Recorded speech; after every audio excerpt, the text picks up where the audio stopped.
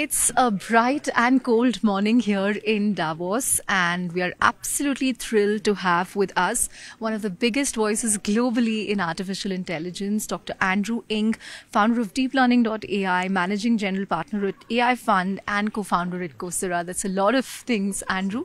But thank you very much, and welcome back to Money Control at Davos. I want to start by asking you, Andrew, since the last time we spoke, there have been so many developments in AI. This morning I saw a news report which said that OpenAI has possibly achieved a breakthrough in doing PhD level work with their AI agents or super agents. Mark Zuckerberg of Meta said recently that they might not need engineers anymore to write code. Are we moving too fast along the AI curve? Because, this seems to be displacing white collar workers first. I think there is no practical way to slow down AI, but I think there's a lot of work ahead of us to make sure that everyone is lifted up and we don't leave people behind. I think for a nation like India, what I would say is leapfrog, leapfrog, leapfrog.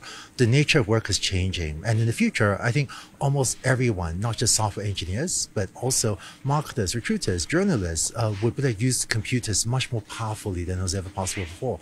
So to anyone worried about your job, I say, learn to code, take control of it, because in the future, the ability to direct computers to do exactly what you want will be one of the most important skills. And so I don't think AI will replace people, but people that know how to use AI will replace people that don't. So let's make sure as many people as possible are those that know how to use AI. Should people really learn to code anymore? Because there's one view that why should you learn to code anymore? You can just, key in a prompt and you automatically get whatever program you want. So it turns out that to get a little bit technical, writing English or some of the language prompts, it works a lot of the time, but not all the time. And so now and for, I think, quite a long time, people that know how to code will be able to get computers to do much more than people that don't understand at a deeper layer how the computers actually work. So for example, I know how to code reasonably well, but I code much less because I get the AI to write a lot of my code. But if I didn't know how to code, I would be able to do much less with computers. In fact, some of the studies seem to show that AI-assisted coding is giving a bigger boost to people that know how to code than people that don't know how to code. Right. Andrew, are we reaching the limits of scaling laws in AI, or is there significant room for improvement?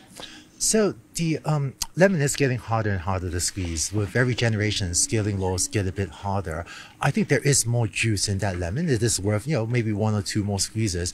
But in terms of AI progress, frankly, I'm not worried, because with multiple fronts by which AI is advancing, not just scaling laws, but also agentic workflows, where you can get an AI to not just tell the response right away, but iterate and think for a long time before giving out a response. And so I find that the set of tasks that AI could do, it grew a lot because of scaling laws, just more computers, bigger data.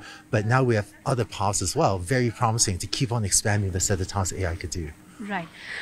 Andrew, everybody's talking about agentic AI and AI agents. How soon will they be economically viable? And with the rise of agentic AI systems capable of reasoning and planning, what key breakthroughs are needed to make AI agents truly autonomous and widely deployable in business and research? I think they're already economical and increasingly widely deployed. I feel like one of the interesting dynamics of AI is Sequoia Capital had an article on the $600 billion problem or question, which talked about with all the CapEx investments in GPUs and data center build-outs, when will it pay off? And I think that's a problem or a question that the foundation model trainers, training very large models, have to answer. I'm optimistic they'll come with a good answer.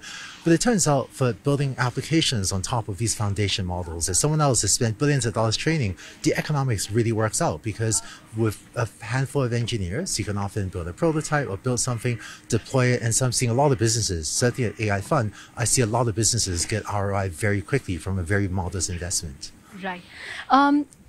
You've said before that India's AI opportunity lies at the application layer, but within India, there's a debate. Should we build LLMs? Should we focus on application? Are we letting go of the opportunity in building foundational models? Why do you think India should focus on applications? And what specific applications should India prioritize to maximize economic impact? So I think India should do both, but the very large majority of the focus should be on applications. So India has so many talented people, so many great companies. It has the resources to both train foundation models and build applications.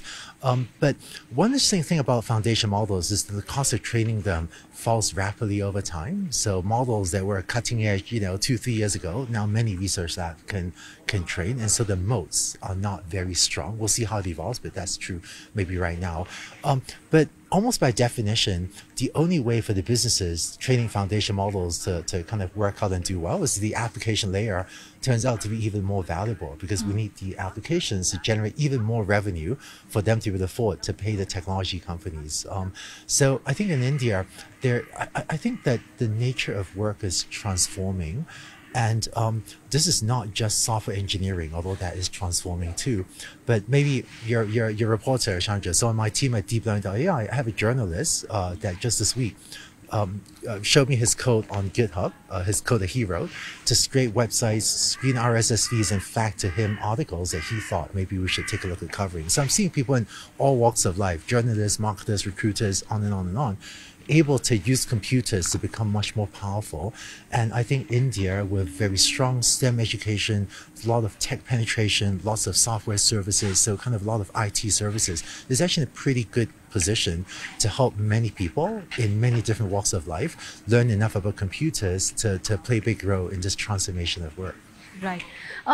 Andrew, as AI compute becomes a geopolitical weapon, how should countries navigate the US-China AI decoupling? US has also placed controls on export of AI chips, which could have an impact on, emerging economies like India. What's the solution here? Yeah, I think with the outgoing Biden administration's recent declare India tier 2 in terms of the prioritization of access to GPUs. Candidly, I don't think that's good for the US or for India. I feel like what the export controls on chips have done, for the most part, is incentivize the US's competitors and adversaries to invest a ton in building their own independent capability, and it's not really slowed others down that much, only a little bit. So I feel like I think it is unfortunate, the state of the world. I hope that, honestly, I think India and the United States feel like they're natural allies. I've really loved working with many friends from India. I really hope for continued improvements in how the US and India collaborate. Right. It's a big day today for the US because of, the inauguration of Trump in the White House. What impact will this have on AI going forward? Will it, take US to the forefront? Will there be more focus on semiconductor manufacturing in the US, creation of jobs? It's still too early to say. I know people have very strong feelings about the incoming president, but I think in Silicon Valley, the widespread feeling is that this will be more business friendly. I feel like parts of the outgoing administration felt like it was hostile to tech, even hostile to American tech companies, to a level that I've never seen before in my career. And so separately from many other issues, which are important issues, I feel like a more business friendly environment will allow more innovation, allow more things to flourish. Great. Final couple of questions. What are your go-to AI apps or chatbots, or apart from Coursera, which I'm sure you will tell us about? I actually use multiple of them. I use OpenAI, Claude.